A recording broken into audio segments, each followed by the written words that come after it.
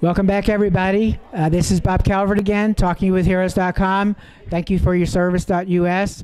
And we're here at the Freedom Service Dogs of America 30th year anniversary and their grand opening celebration.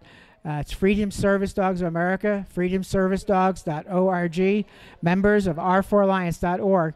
And we're now inside the main building where the kennels are, and we're just going to kind of Anthony's in front of me here. We're going to kind of walk around, and he's going to film as we go around here.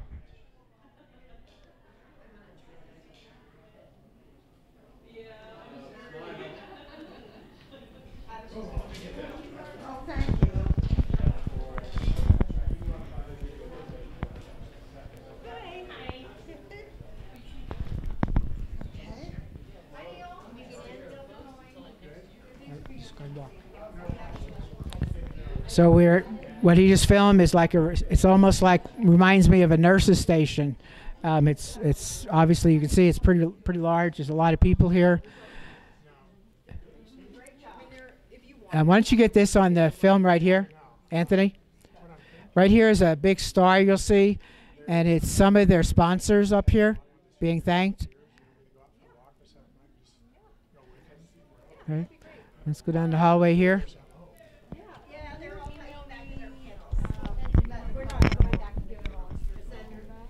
Along as we're going, there's different offices. This is so different than last year when we were out here. As a matter of fact, if you're on our YouTube page, go to the playlist and go to the Freedom Service Dogs of America 2016, and you'll see what their location was for years. And this is like huge development for being able to help get more veteran service dogs across America. There's a veteran walking with her service dog. That's the number associated with your card, so I don't know that I want to change it. I'll just hit send on that. Yeah, it'll go to my wife. Okay, so you should get an alert on your phone. Hi. Do you want to come say hi real quick? Come say hi. There we go. Oh, really, sir? Just a minute. Okay. Okay, so we're going to back up here for a second.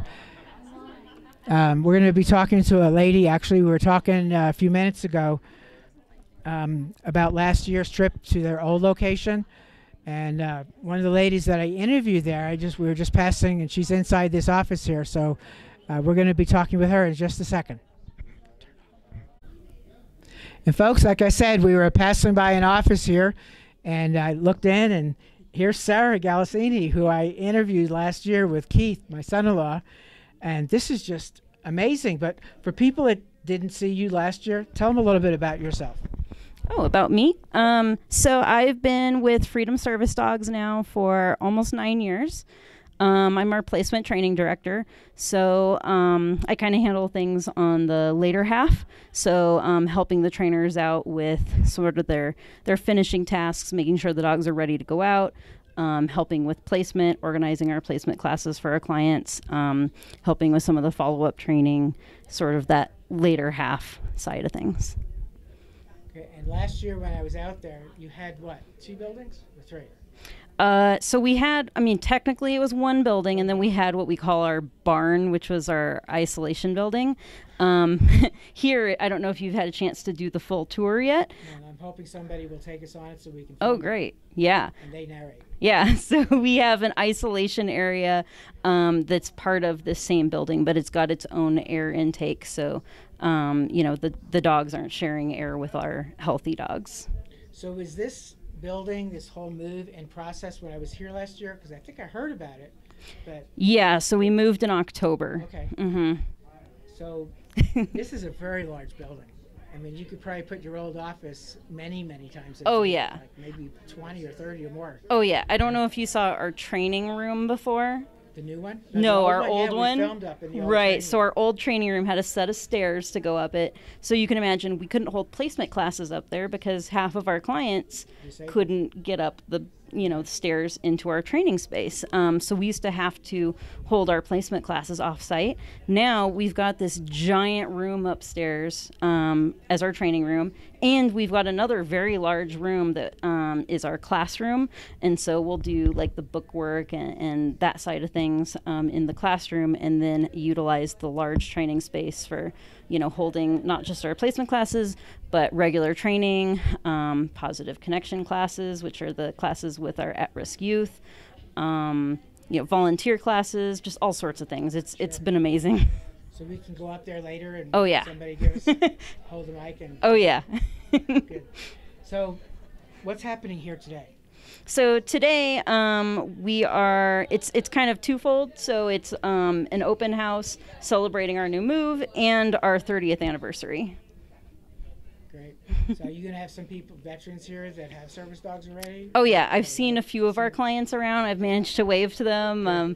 It's been so busy with people coming and going. I haven't had too much time to, really sit and chat with anybody yet, but I'm going to go around and mingle a bit. We've got a lot of awesome clients that are here. Great. So for people watching, and they may be interested, maybe they think they could be helpful with a service dog, maybe a family member does. What would they do? Maybe go to your website first. Yes, best thing to do is go to our website. So that's www.freedomservicedogs.org. Okay. Any particular links, or just look around? I would go there. There's a few different spots on there. I think the very top, there's a little button that says something about our dogs. That's a good place to start. So you go there. There's different ways to find the application. Great. And there's also a frequently asked questions portion that's on that same area where you fill out the application. So if you have questions on, am I eligible, what to expect with applying for a dog, anything like that, those questions should ask that, or, call and talk to one of us, and we'd be able to help you. So our number, in case anybody wants that, is 303-922-6231. Thank you very much. Oh, yeah. Anytime. Yeah, anything we can do as I can, we want to help. Great. Thank you. Thank you. Well, folks, you've been watching here on TalkingWithHeroes.com. Thank you for your service.us here at the Freedom Service Dogs of America, freedomservicedogs.org, a 30th year anniversary and open house. Anthony Scott, Iraq, Afghanistan veteran, Colorado National Guardsman, behind the camera. Please share these videos.